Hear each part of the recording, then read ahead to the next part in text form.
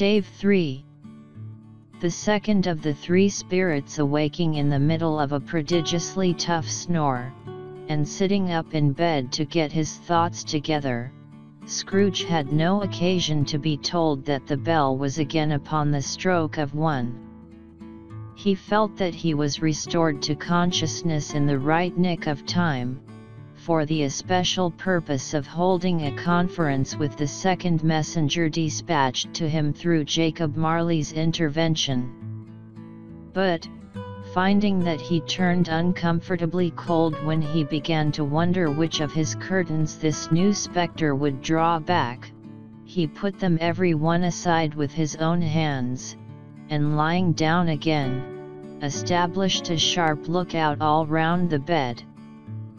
For, he wished to challenge the spirit on the moment of its appearance, and did not wish to be taken by surprise, and made nervous.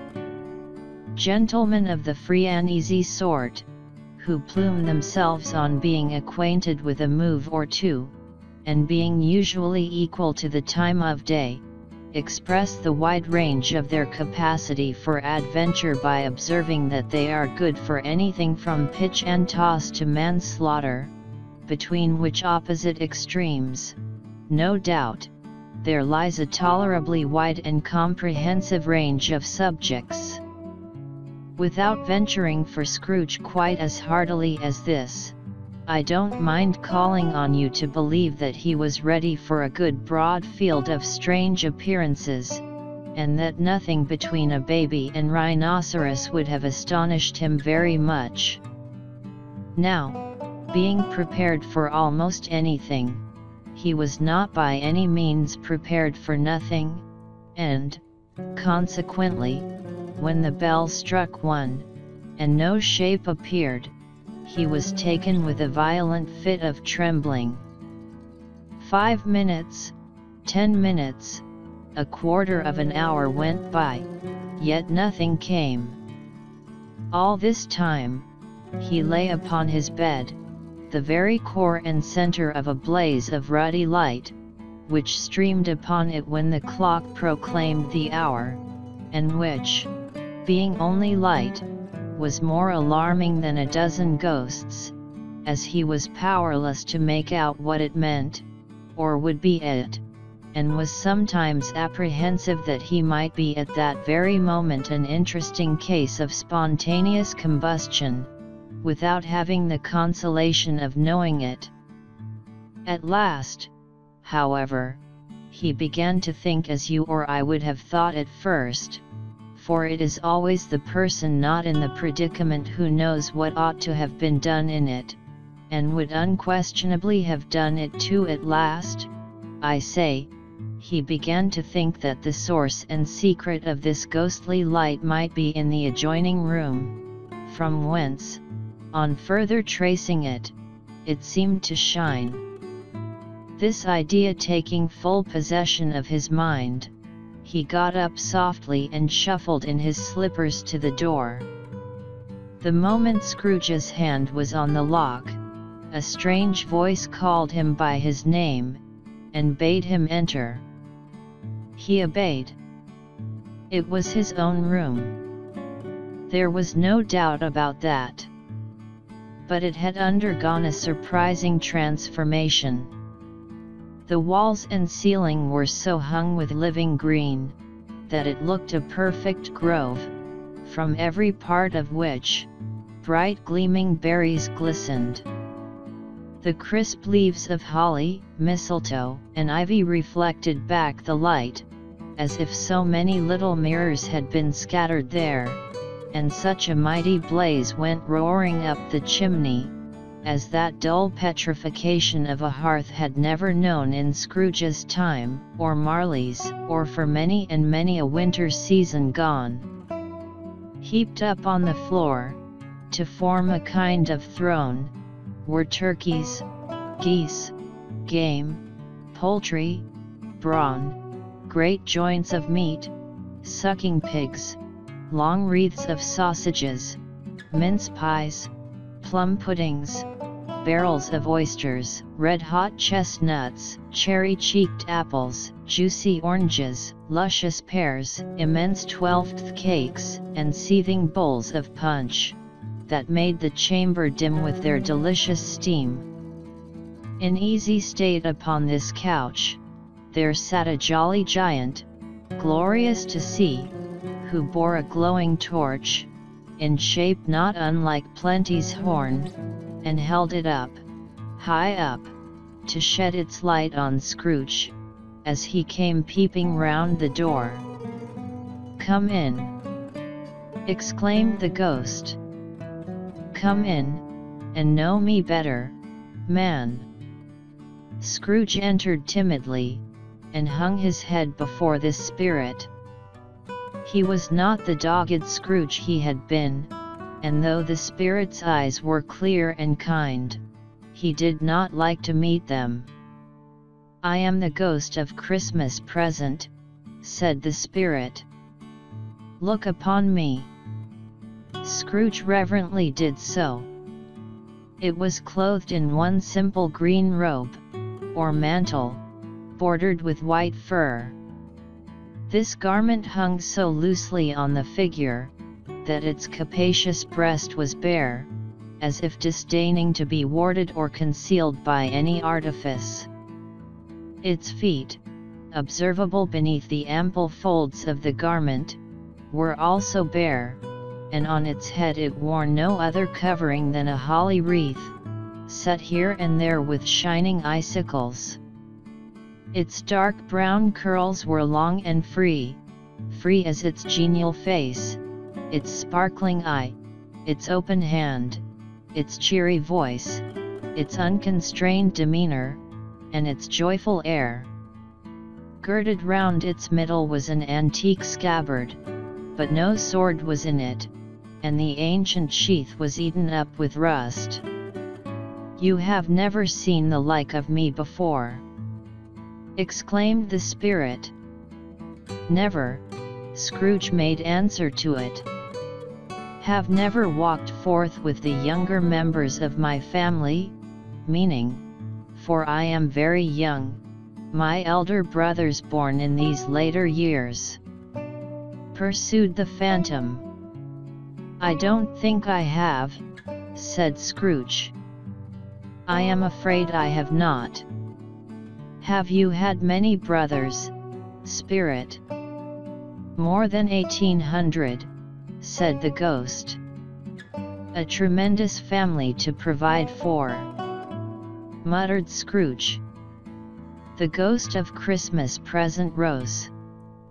"Spirit," said Scrooge submissively, "conduct me where you will. I went forth last night on compulsion, and I learnt a lesson which is working now. Tonight, if you have aught to teach me, let me profit by it. Touch my robe." Scrooge did as he was told, and held it fast. Holly, mistletoe, red berries, ivy, turkeys, geese, game, poultry, brawn, meat, pigs, sausages, oysters, pies, puddings, fruit, and punch, all vanished instantly. So did the room, the fire, the ruddy glow, the hour of night, and they stood in the city streets on Christmas morning, where, for the weather was severe, the people made a rough, but brisk, and not unpleasant kind of music, in scraping the snow from the pavement in front of their dwellings, and from the tops of their houses, whence it was mad delight to the boys to see it come plumping down into the road below, and splitting into artificial little snowstorms. The house fronts looked black enough, and the windows blacker, contrasting with the smooth white sheet of snow upon the roofs, and with the dirtier snow upon the ground, which last deposit had been ploughed up in deep furrows by the heavy wheels of carts and wagons, furrows that crossed and recrossed each other hundreds of times where the great streets branched off, and made intricate channels, hard to trace in the thick yellow mud and icy water.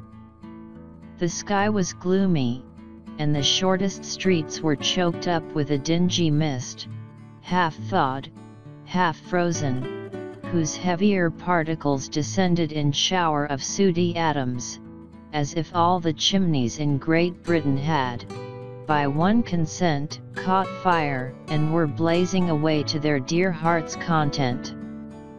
There was nothing very cheerful in the climate or the town, and yet was there an air of cheerfulness abroad that the clearest summer air and brightest summer sun might have endeavored to diffuse in vain. For the people who were shoveling away on the housetops were jovial and full of glee, calling out to one another from the parapets, and now and then exchanging a facetious snowball better-natured missile far than many a wordy jest, laughing heartily if it went right and not less heartily if it went wrong. The poulterers' shops were still half open, and the fruiterers were radiant in their glory. There were great, round, pot-bellied baskets of chestnuts, shaped like the waistcoats of jolly old gentlemen, lolling at the doors, and tumbling out into the street in their apoplectic opulence. There were ruddy, brown-faced, broad-girthed Spanish onions, shining in the fatness of their growth like Spanish friars, and winking from their shelves in wanton slyness at the girls as they went by, and glanced demurely at the hung-up mistletoe. There were pears and apples, clustered high in blooming pyramids. There were bunches of grapes, made, in the shopkeeper's benevolence, to dangle from conspicuous hooks, that people's mouths might water gratis as they passed. There were piles of filberts, mossy and brown, recalling, in their fragrance, ancient walks among the woods, and pleasant shufflings ankle-deep through withered leaves. There were Norfolk biffins, squab and swarthy, setting off the yellow of the oranges and lemons, and, in the great compactness of their juicy persons, urgently entreating and beseeching to be carried home in paper bags and eaten after dinner. The very gold and silver fish, set forth among these choice fruits in a bowl, though members of a dull and stagnant-blooded race, appeared to know that there was something going on, and, to a fish, went gasping round and round their little world in slow and passionless excitement. The grocers. Oh, the grocers!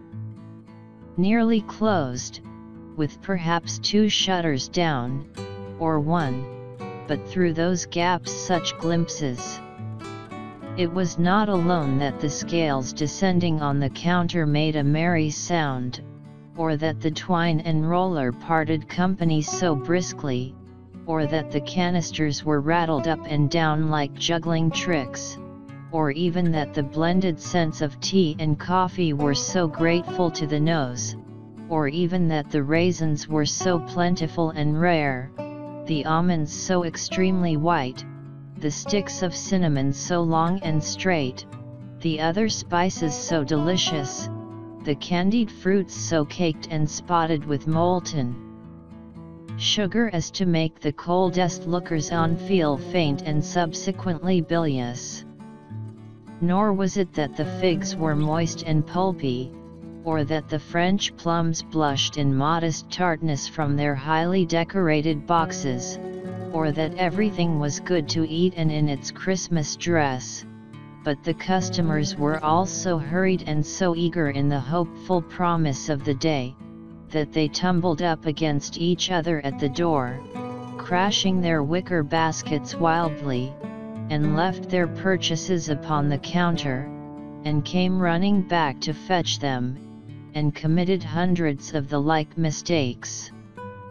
In the best humor possible, while the grocer and his people were so frank and fresh that the polished hearts with which they fastened their aprons behind might have been their own, worn outside for general inspection, and for Christmas daws to peck at if they chose.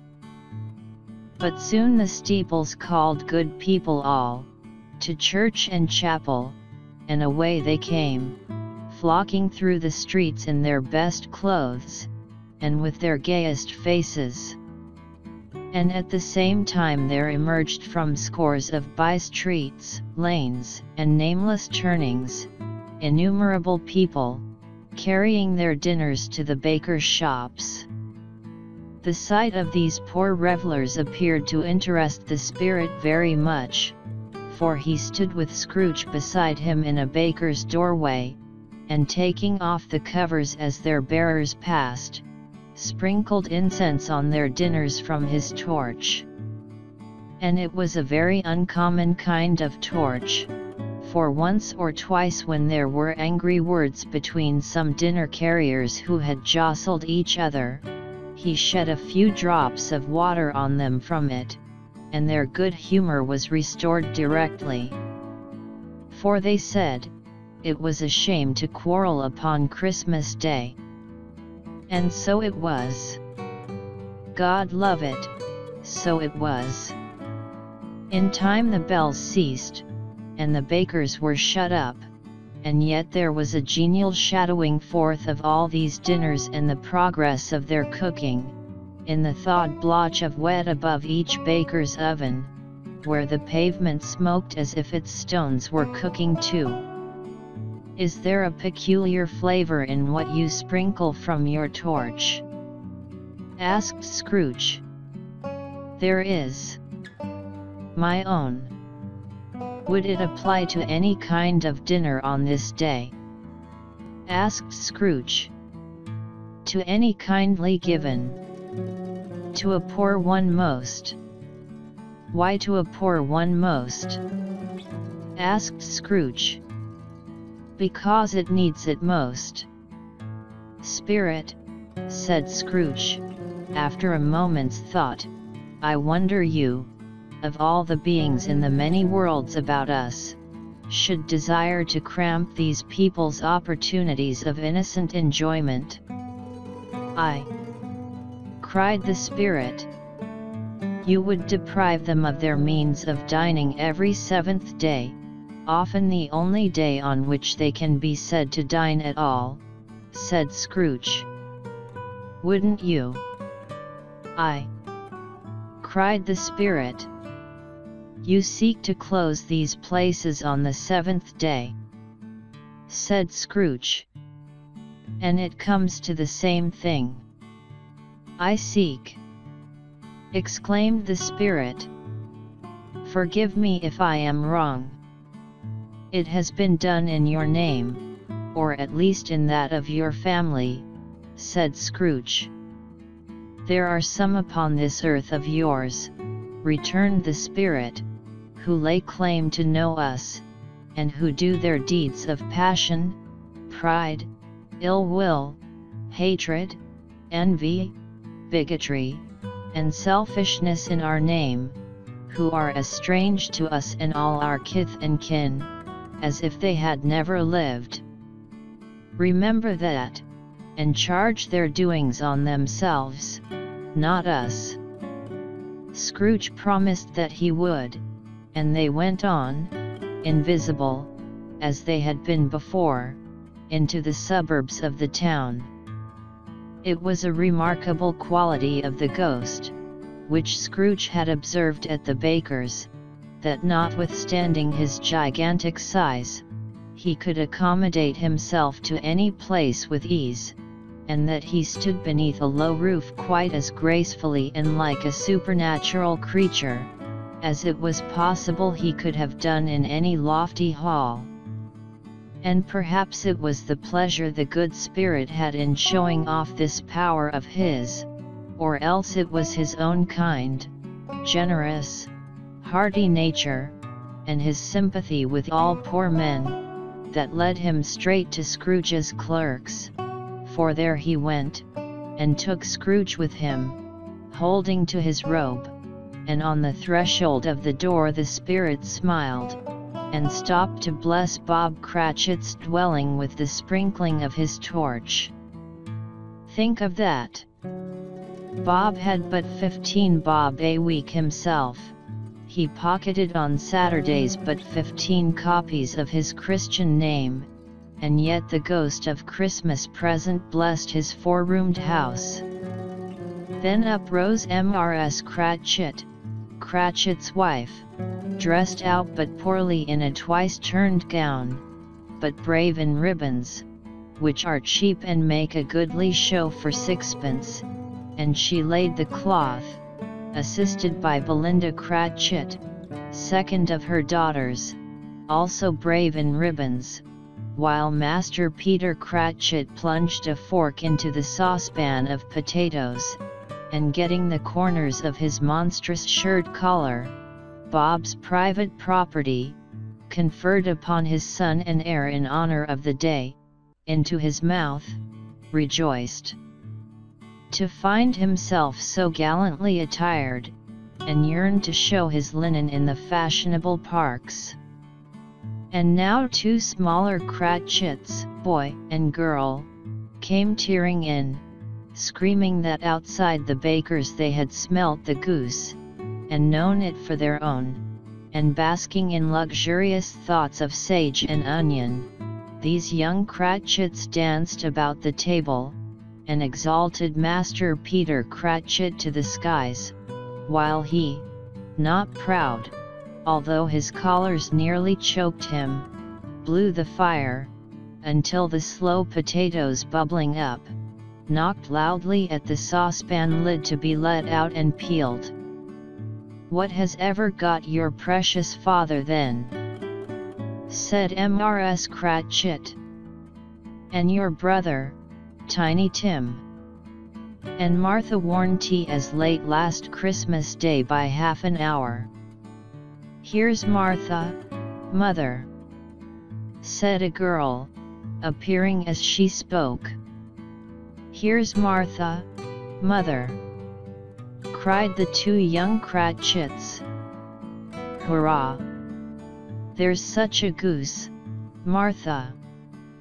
"Why, bless your heart alive, my dear, how late you are," said Mrs. Cratchit, kissing her a dozen times, and taking off her shawl and bonnet for her with officious zeal. "We'd a deal of work to finish up last night," replied the girl, "and had to clear away this morning, mother." "Well, never mind so long as you are come," said Mrs. Cratchit. "Sit ye down before the fire, my dear, and have a warm, Lord bless ye." "No, no. There's father coming," cried the 2 young Cratchits, who were everywhere at once. "Hide, Martha, hide." So Martha hid herself, and in came little Bob, the father, with at least 3 feet of comforter exclusive of the fringe, hanging down before him, and his threadbare clothes darned up and brushed, to look seasonable, and Tiny Tim upon his shoulder. Alas for Tiny Tim! He bore a little crutch, and had his limbs supported by an iron frame. "Why, where's our Martha?" cried Bob Cratchit, looking round. "Not coming," said Mrs. Cratchit. "Not coming," said Bob, with a sudden declension in his high spirits, for he had been Tim's blood horse all the way from church, and had come home rampant. "Not coming upon Christmas Day." Martha didn't like to see him disappointed, if it were only in joke, so she came out prematurely from behind the closet door, and ran into his arms, while the 2 young Cratchits hustled Tiny Tim, and bore him off into the wash-house, that he might hear the pudding singing in the copper. "And how did little Tim behave?" asked Mrs. Cratchit, when she had rallied Bob on his credulity, and Bob had hugged his daughter to his heart's content. "As good as gold," said Bob, "and better. Somehow he gets thoughtful, sitting by himself so much, and thinks the strangest things you ever heard. He told me, coming home, that he hoped the people saw him in the church, because he was a cripple, and it might be pleasant to them to remember upon Christmas Day, who made lame beggars walk, and blind men see." Bob's voice was tremulous when he told them this, and trembled more when he said that Tiny Tim was growing strong and hearty.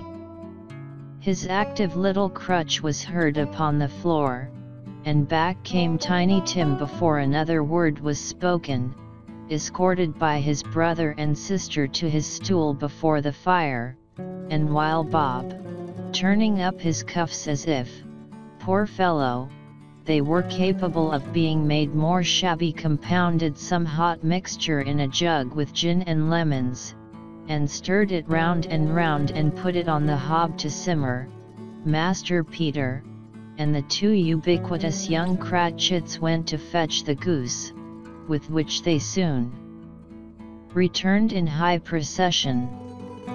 Such a bustle ensued that you might have thought a goose the rarest of all birds, a feathered phenomenon, to which a black swan was a matter of course, and in truth it was something very like it in that house. Mrs. Cratchit made the gravy, ready beforehand in a little saucepan, hissing hot.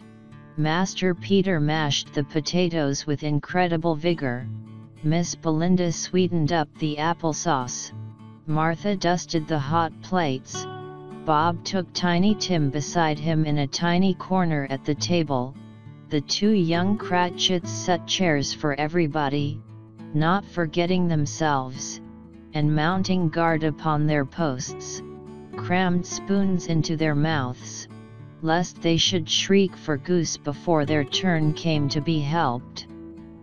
At last the dishes were set on, and grace was said. It was succeeded by a breathless pause, as Mrs. Cratchit, looking slowly all along the carving knife, prepared to plunge it in the breast, but when she did, and when the long-expected gush of stuffing issued forth, one murmur of delight arose all round the board, and even Tiny Tim, excited by the two young Cratchits, beat on the table with the handle of his knife, and feebly cried hurrah! There never was such a goose. Bob said he didn't believe there ever was such a goose cooked. Its tenderness and flavor, size and cheapness, were the themes of universal admiration. Eked out by applesauce and mashed potatoes, it was a sufficient dinner for the whole family. Indeed, as Mrs. Cratchit said with great delight, surveying one small atom of a bone upon the dish, they hadn't ate it all at last. Yet every one had had enough, and the youngest Cratchits in particular, were steeped in sage and onion to the eyebrows. But now, the plates being changed by Miss Belinda, Mrs. Cratchit left the room alone, too nervous to bear witnesses to take the pudding up and bring it in. Suppose it should not be done enough? Suppose it should break in turning out? Suppose somebody should have got over the wall of the backyard, and stolen it, while they were merry with the goose, a supposition at which the two young Cratchits became livid. All sorts of horrors were supposed. Hello! A great deal of steam. The pudding was out of the copper. A smell like a washing day. That was the cloth. A smell like an eating house and a pastry cook's next door to each other, with the laundresses next door to that. That was the pudding. In half a minute Mrs. Cratchit entered flushed, but smiling proudly with the pudding, like a speckled cannonball, so hard and firm, blazing in half a quartern of ignited brandy, and bedight with Christmas holly stuck into the top. "Oh, a wonderful pudding," Bob Cratchit said, and calmly too, that he regarded it as the greatest success achieved by Mrs. Cratchit since their marriage. Mrs. Cratchit said that now the weight was off her mind, she would confess she had had her doubts about the quantity of flour. Everybody had something to say about it, but nobody said or thought it was at all a small pudding for a large family. It would have been flat heresy to do so. Any Cratchit would have blushed to hint at such a thing. At last the dinner was all done, the cloth was cleared, the hearth swept, and the fire made up. The compound in the jug being tasted, and considered perfect, apples and oranges were put upon the table, and a shovelful of chestnuts on the fire. Then all the Cratchit family drew round the hearth, in what Bob Cratchit called a circle, meaning half a one, and at Bob Cratchit's elbow stood the family display of glass. 2 tumblers, and a custard cup without a handle. These held the hot stuff from the jug, however, as well as golden goblets would have done, and Bob served it out with beaming looks, while the chestnuts on the fire sputtered and cracked noisily. Then Bob proposed, "A Merry Christmas to us all, my dears. God bless us," which all the family re-echoed. "God bless us everyone," said Tiny Tim, the last of all. He sat very close to his father's side upon his little stool. Bob held his withered little hand in his, as if he loved the child, and wished to keep him by his side, and dreaded that he might be taken from him. "Spirit," said Scrooge, with an interest he had never felt before, "tell me if Tiny Tim will live." "I see a vacant seat," replied the ghost, "in the poor chimney corner, and a crutch without an owner, carefully preserved. If these shadows remain unaltered by the future, the child will die." "No, no," said Scrooge. "Oh, no, kind spirit. Say he will be spared. If these shadows remain unaltered by the future, none other of my race," returned the ghost, "will find him here." "What then? If he be like to die, he had better do it, and decrease the surplus population." Scrooge hung his head to hear his own words quoted by the spirit, and was overcome with penitence and grief. "Man," said the ghost, "if man you be in heart, not adamant, forbear that wicked cant until you have discovered what the surplus is, and where it is. Will you decide what men shall live, what men shall die? It may be, that in the sight of heaven, you are more worthless and less fit to live than millions like this poor man's child. O God! To hear the insect on the leaf pronouncing on the too much life among his hungry brothers in the dust." Scrooge bent before the ghost's rebuke, and trembling cast his eyes upon the ground. But he raised them speedily, on hearing his own name. "Mr. Scrooge," said Bob, "I'll give you Mr. Scrooge, the founder of the feast. The founder of the feast indeed, cried Mrs. Cratchit, reddening. I wish I had him here. I'd give him a piece of my mind to feast upon, and I hope he'd have a good appetite for it. My dear, said Bob, the children. Christmas Day. It should be Christmas Day, I am sure, said she, on which one drinks the health of such an odious, stingy, hard, unfeeling man as Mr. Scrooge. You know he is, Robert. Nobody knows it better than you do, poor fellow. My dear, was Bob's mild answer, Christmas Day. I'll drink his health for your sake and the day's, said Mrs. Cratchit, not for his. Long life to him.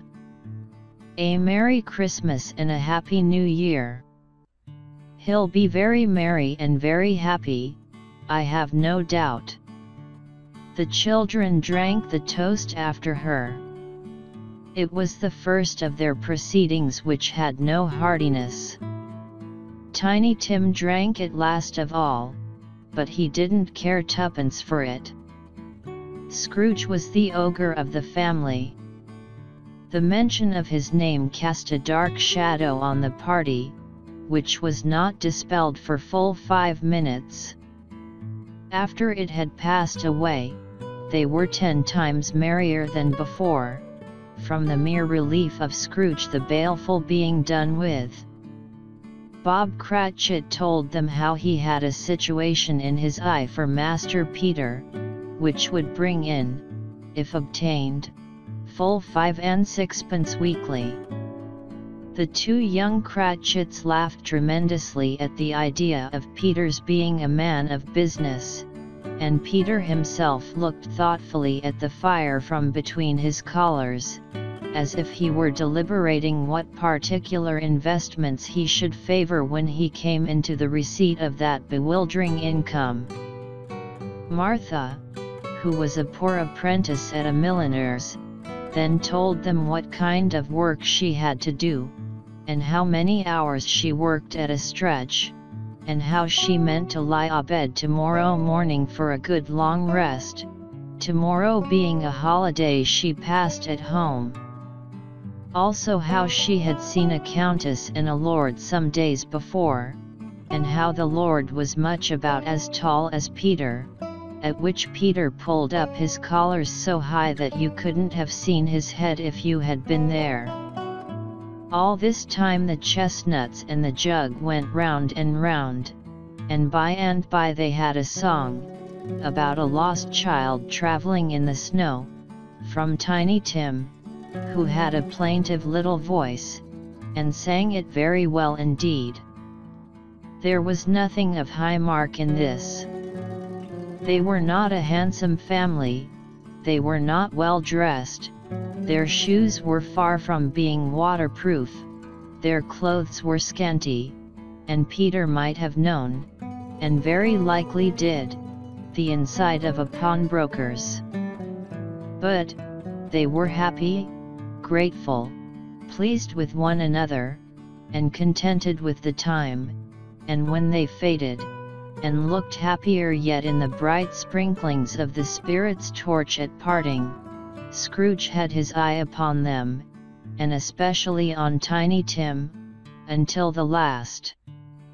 By this time it was getting dark, and snowing pretty heavily, and as Scrooge and the Spirit went along the streets, the brightness of the roaring fires in kitchens, parlors, and all sorts of rooms, was wonderful.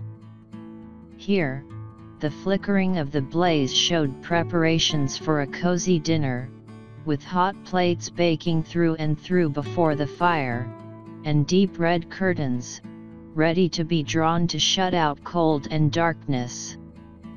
There all the children of the house were running out into the snow to meet their married sisters, brothers, cousins, uncles, aunts, and be the first to greet them.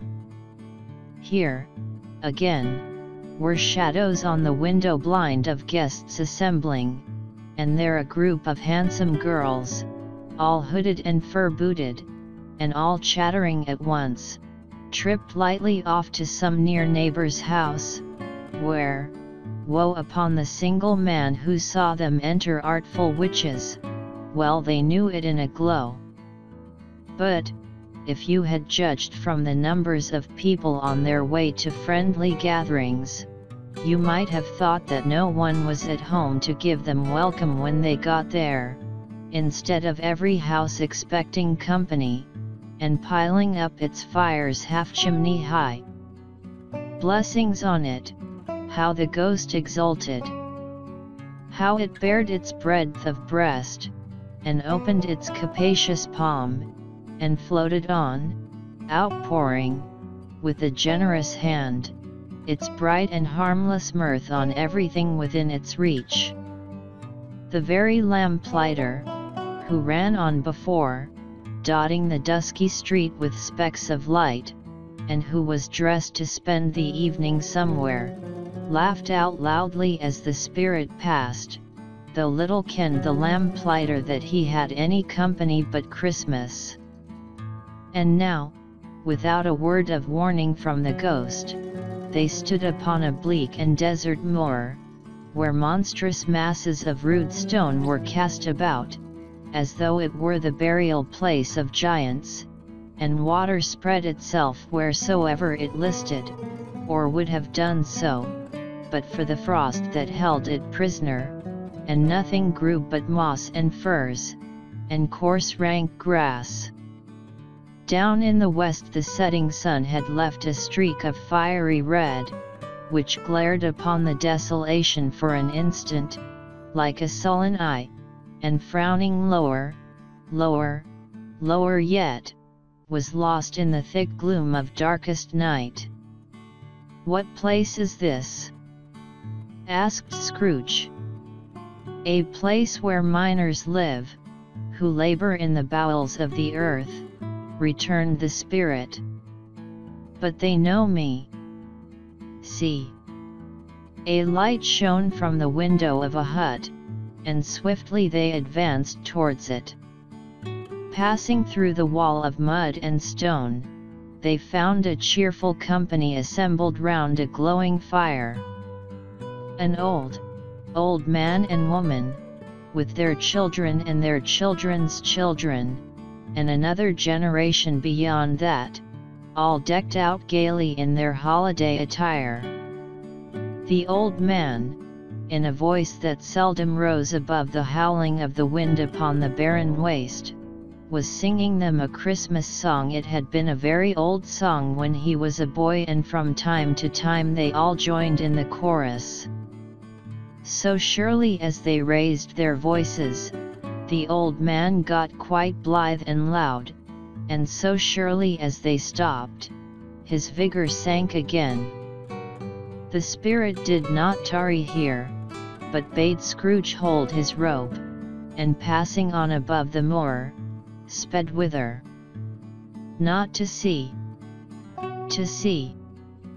To Scrooge's horror, looking back, he saw the last of the land, a frightful range of rocks, behind them, and his ears were deafened by the thundering of water, as it rolled and roared, and raged among the dreadful caverns it had worn, and fiercely tried to undermine the earth.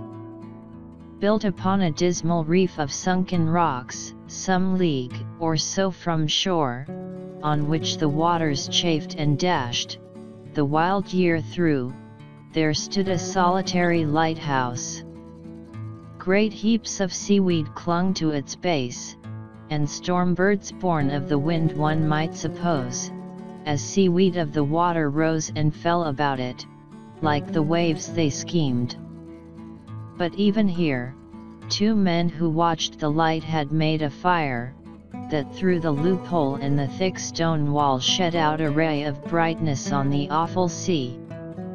Joining their horny hands over the rough table at which they sat, they wished each other Merry Christmas in their kin of grog, and one of them, the elder, too, with his face all damaged and scarred with hard weather, as the figurehead of an old ship might be, struck up a sturdy song that was like a gale in itself.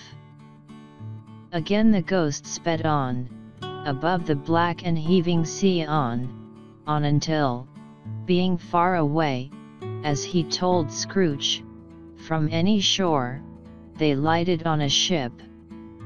They stood beside the helmsman at the wheel, the lookout in the bow, the officers who had the watch, dark, ghostly figures in their several stations, but every man among them hummed a Christmas tune, or had a Christmas thought, or spoke below his breath to his companion of some bygone Christmas day, with homeward hopes belonging to it. And every man on board, waking or sleeping, good or bad, had had a kinder word for another on that day than on any day in the year, and had shared to some extent in its festivities, and had remembered those he cared for at a distance, and had known that they delighted to remember him.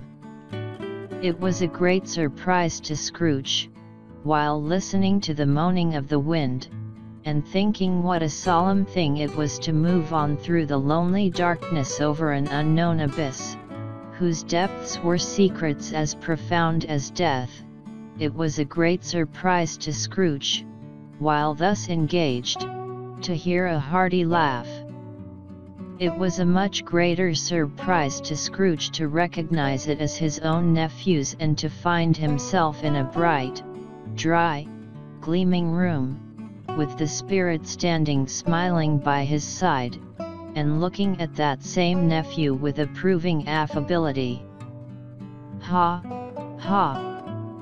laughed Scrooge's nephew. "Ha, ha, ha! If you should happen, by any unlikely chance, to know a man more blessed in a laugh than Scrooge's nephew, all I can say is, I should like to know him too. Introduce him to me, and I'll cultivate his acquaintance.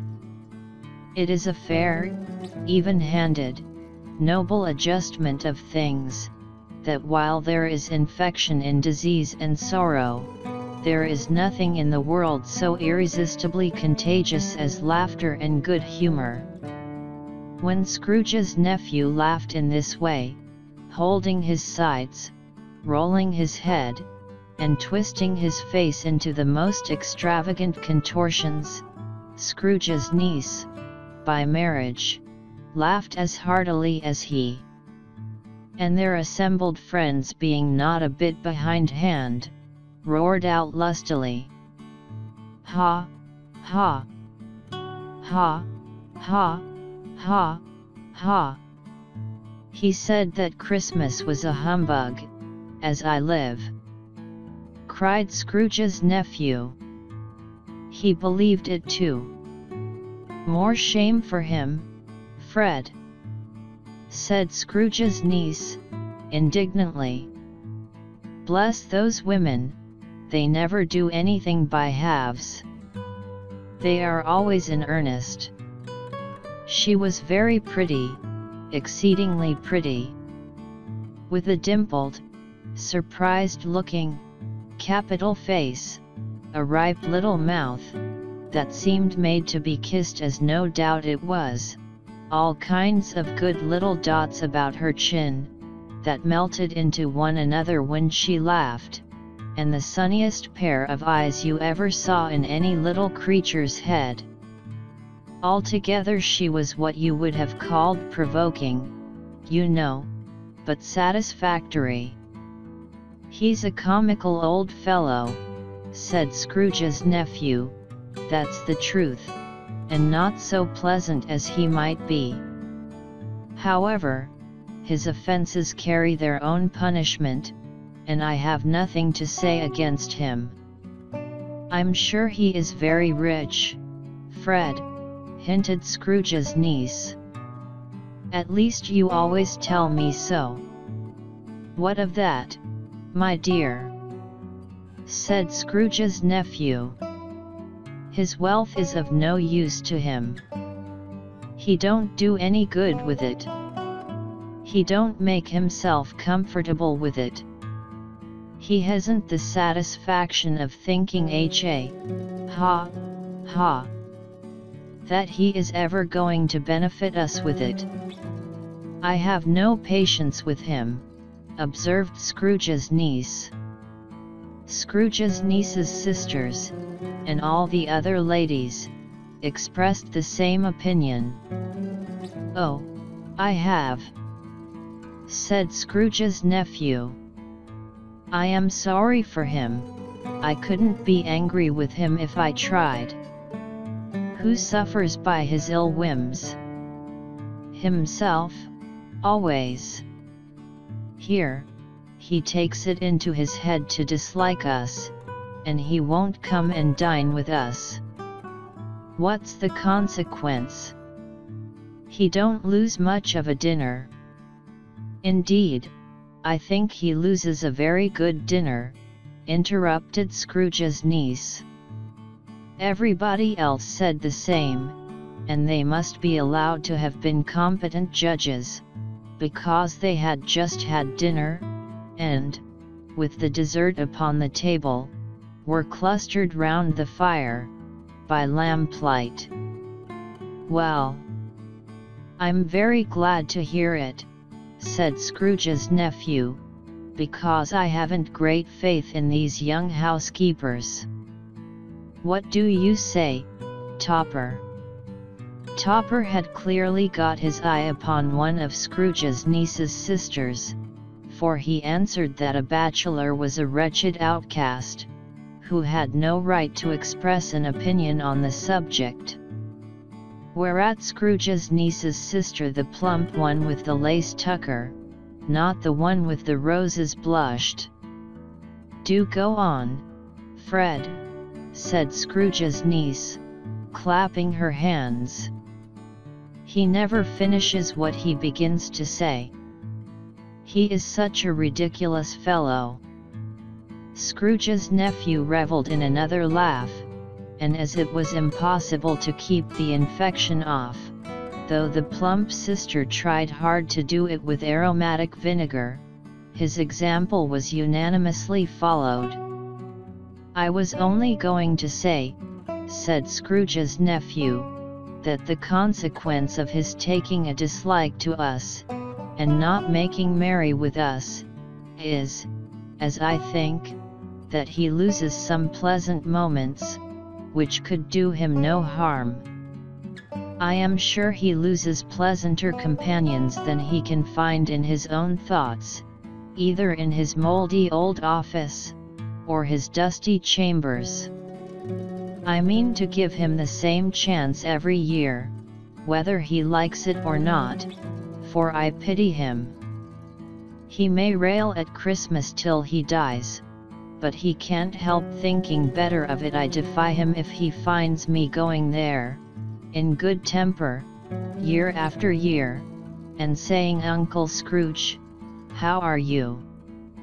If it only puts him in the vein to leave his poor clerk £50, that's something, and I think I shook him yesterday."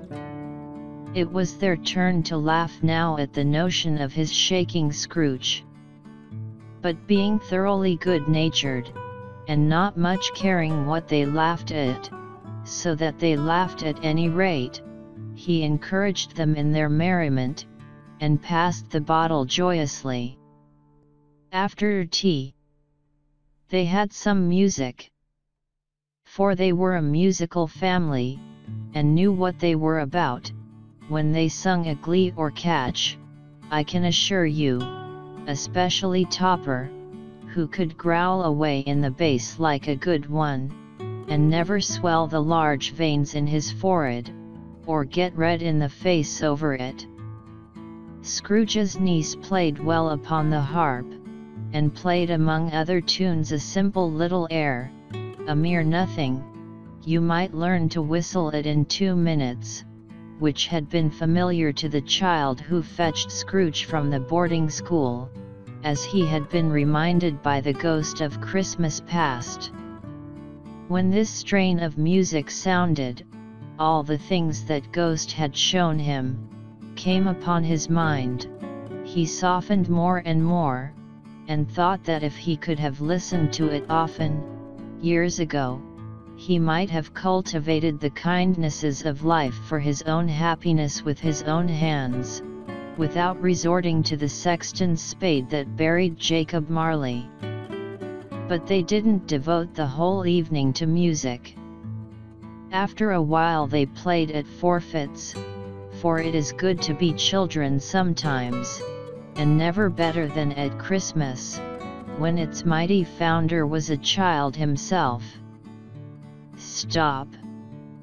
There was first a game at blind man's buff. Of course there was. And I no more believe Topper was really blind than I believe he had eyes in his boots.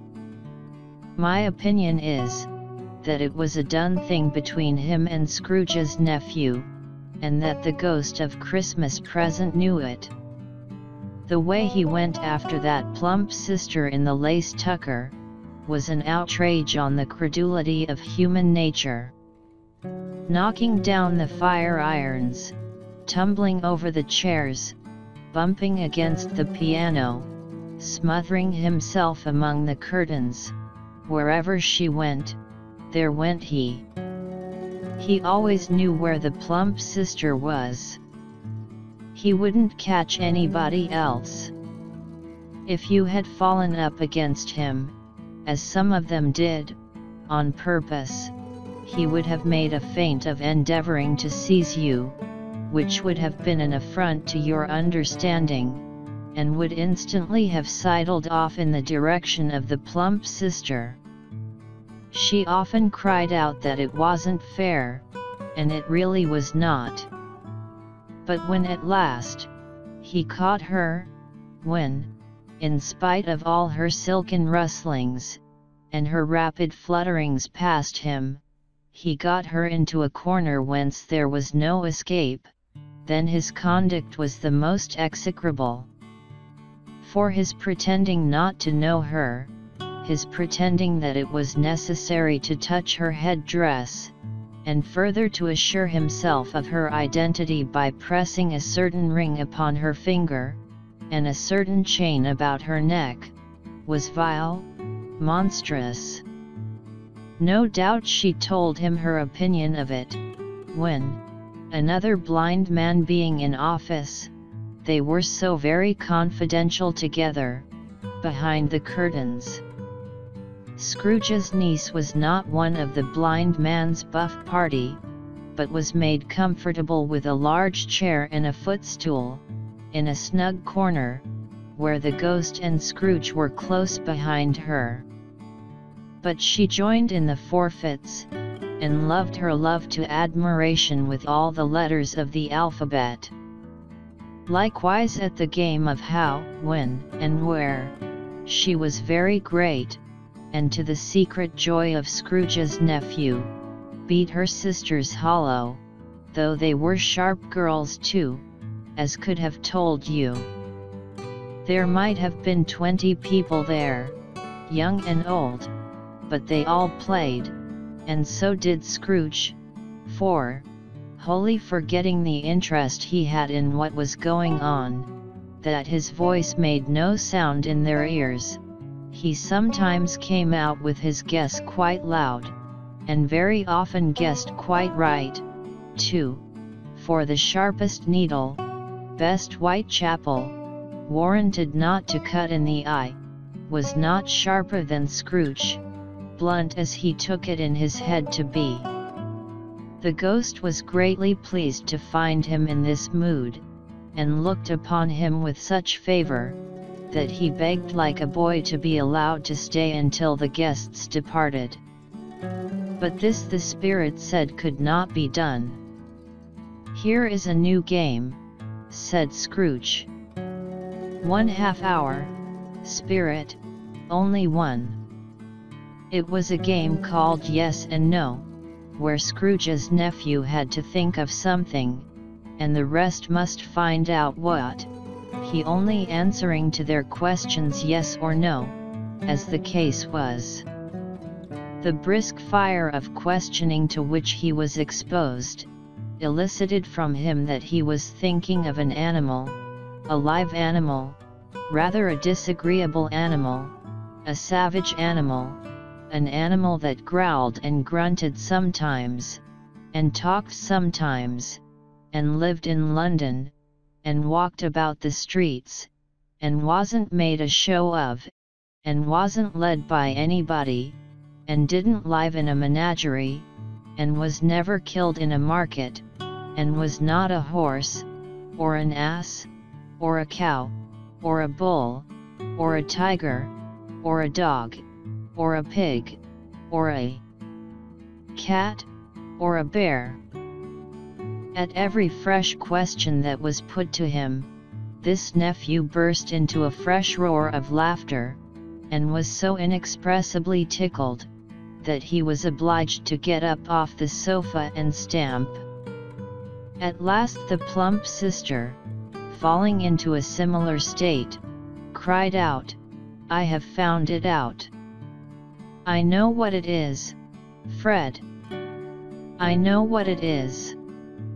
"What is it?" cried Fred. "It's your Uncle Scrooge." Which it certainly was. Admiration was the universal sentiment, though some objected that the reply to "Is it a bear?" ought to have been yes, inasmuch as an answer in the negative was sufficient to have diverted their thoughts from Mr. Scrooge, supposing they had ever had any tendency that way. "He has given us plenty of merriment, I am sure," said Fred, "and it would be ungrateful not to drink his health. Here is a glass of mulled wine ready to our hand at the moment, and I say, Uncle Scrooge." "Well, Uncle Scrooge," they cried. "A Merry Christmas and a Happy New Year to the old man, whatever he is," said Scrooge's nephew. "He wouldn't take it from me, but may he have it, nevertheless." Uncle Scrooge. Uncle Scrooge had imperceptibly become so gay and light of heart, that he would have pledged the unconscious company in return, and thanked them in an inaudible speech, if the ghost had given him time. But the whole scene passed off in the breath of the last words spoken by his nephew, and he and the spirit were again upon their travels. Much they saw, and far they went, and many homes they visited, but always with a happy end. The spirit stood beside sick beds, and they were cheerful, on foreign lands, and they were close at home, by struggling men, and they were patient in their greater hope, by poverty, and it was rich. In almshouse, hospital, and jail, in misery's every refuge, where vain man in his little brief authority had not made fast the door and barred the spirit out, he left his blessing, and taught Scrooge his precepts. It was a long night, if it were only a night, but Scrooge had his doubts of this, because the Christmas holidays appeared to be condensed into the space of time they passed together. It was strange, too, that while Scrooge remained unaltered in his outward form, the ghost grew older, clearly older. Scrooge had observed this change, but never spoke of it, until they left a children's 12th night party, when, looking at the spirit as they stood together in an open place, he noticed that its hair was grey. "Our spirits live so short?" asked Scrooge. "My life upon this globe is very brief," replied the ghost. "It ends tonight." "Tonight!" cried Scrooge. Tonight at midnight. Hark! The time is drawing near. The chimes were ringing the 11:15 at that moment. "Forgive me if I am not justified in what I ask," said Scrooge, looking intently at the spirit's robe, "but I see something strange, and not belonging to yourself, protruding from your skirts. Is it a foot or a claw?" "It might be a claw, for the flesh there is upon it," was the spirit's sorrowful reply. "Look here." From the foldings of its robe, it brought 2 children, wretched, abject, frightful, hideous, miserable. They knelt down at its feet, and clung upon the outside of its garment. "Oh, man! Look here! Look, look, down here!" exclaimed the ghost. They were a boy and a girl. Yellow, meager, ragged, scowling, wolfish, but prostrate, too, in their humility. Where graceful youth should have filled their features out, and touched them with its freshest tints, a stale and shriveled hand, like that of age, had pinched, and twisted them, and pulled them into shreds. Where angels might have sat enthroned, devils lurked, and glared out menacing. No change, no degradation, no perversion of humanity, in any grade, through all the mysteries of wonderful creation, has monsters half so horrible and dread. Scrooge started back, appalled. Having them shown to him in this way, he tried to say they were fine children, but the words choked themselves, rather than be parties to a lie of such enormous magnitude. "Spirit, are they yours?" Scrooge could say no more. "They are man's," said the spirit, looking down upon them. "And they cling to me, appealing from their fathers. This boy is ignorance. This girl is want. Beware them both, and all of their degree, but most of all beware this boy, for on his brow I see that written which is doom, unless the writing be erased. Deny it!" cried the spirit, stretching out its hand towards the city. "Slander those who tell it yet. Admit it for your factious purposes, and make it worse. And abide the end. Have they no refuge or resource?" cried Scrooge. "Are there no prisons?" said the spirit, turning on him for the last time with his own words. "Are there no workhouses?" The bell struck 12. Scrooge looked about him for the ghost, and saw it not. As the last stroke ceased to vibrate, he remembered the prediction of old Jacob Marley, and lifting up his eyes, beheld a solemn phantom, draped and hooded, coming, like a mist along the ground, towards him.